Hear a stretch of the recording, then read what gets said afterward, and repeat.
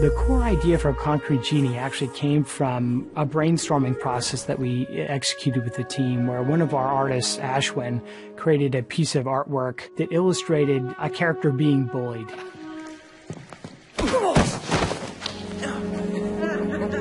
And he overcame that by creating artwork within the wall.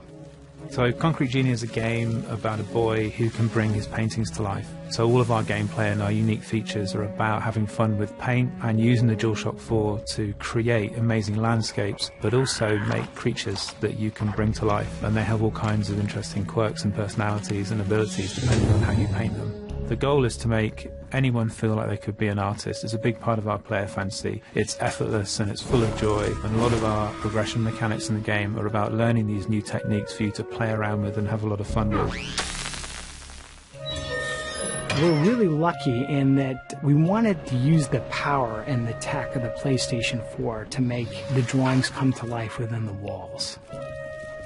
And we've developed an awful lot of technology as well as design mechanics to help anybody make something as effortlessly as possible in this game. I, for example, can't draw in real life, but in this game I feel like I can. So whatever the marks that you make with the DualShock as you gesture around in this world, we take that mark that you've made and we embellish it and we grow it into something really beautiful. I'm hoping that people get that same feeling that they did when they were kids and sort of drew with a crayon for the first time or looked at the first illustration in a children's book. I really hope that people feel that when they're creating their own artwork.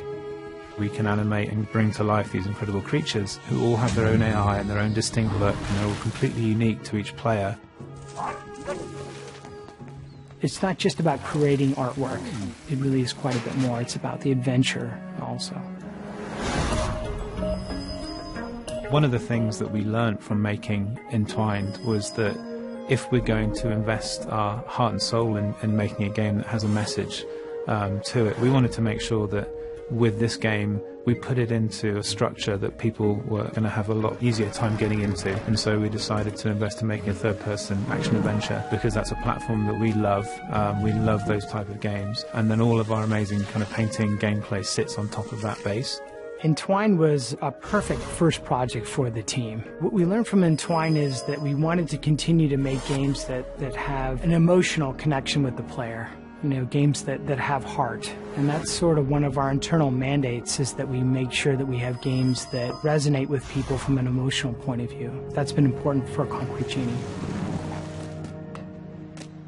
There's something really just intuitively fantastic about making these marks in the world and seeing them come to life as well. I'd say the main thing we hope people will feel is joy. I feel as an artist this game is really a dream come true, because I think if you're a young person drawing in the back of the classroom or sketching, and we really give you the ability to have that same feeling that you do as a kid, but have your drawings come to life. I mean, that's is an absolute dream come true.